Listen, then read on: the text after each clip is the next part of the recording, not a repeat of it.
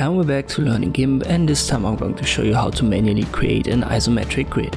We'll start with a plain white background. And I create a new grid on top. Let me call it grid and I make it transparent.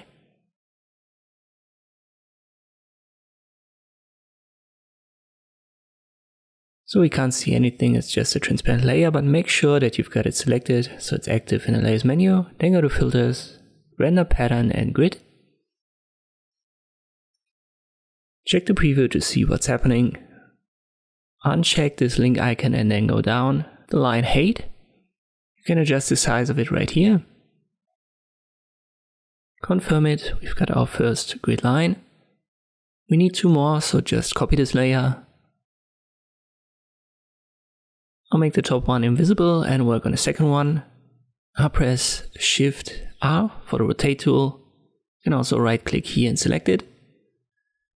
Rotate it with an angle of 60 degrees.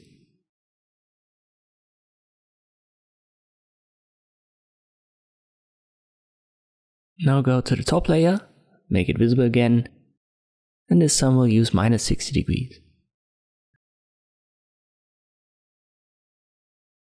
That's almost what we need, but you can also see that the first line isn't centered properly, and that happens depending on the initial size of the grid.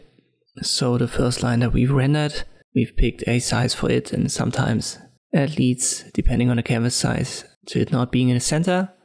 And even if I delete this one, then copy this grid and rotate it backwards, so minus 60, minus 120, you can see it's still not in center.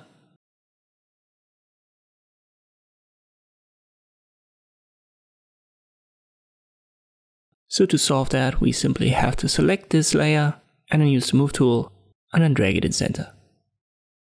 And now that's what we need.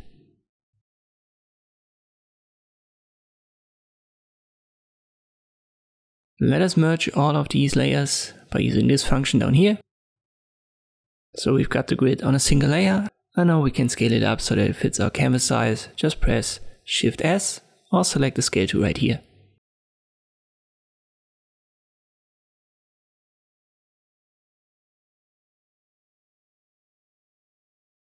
And this is how you can manually create an isometric grid in Gimp. I hope this video was helpful, thank you for watching, and I'll see you next time.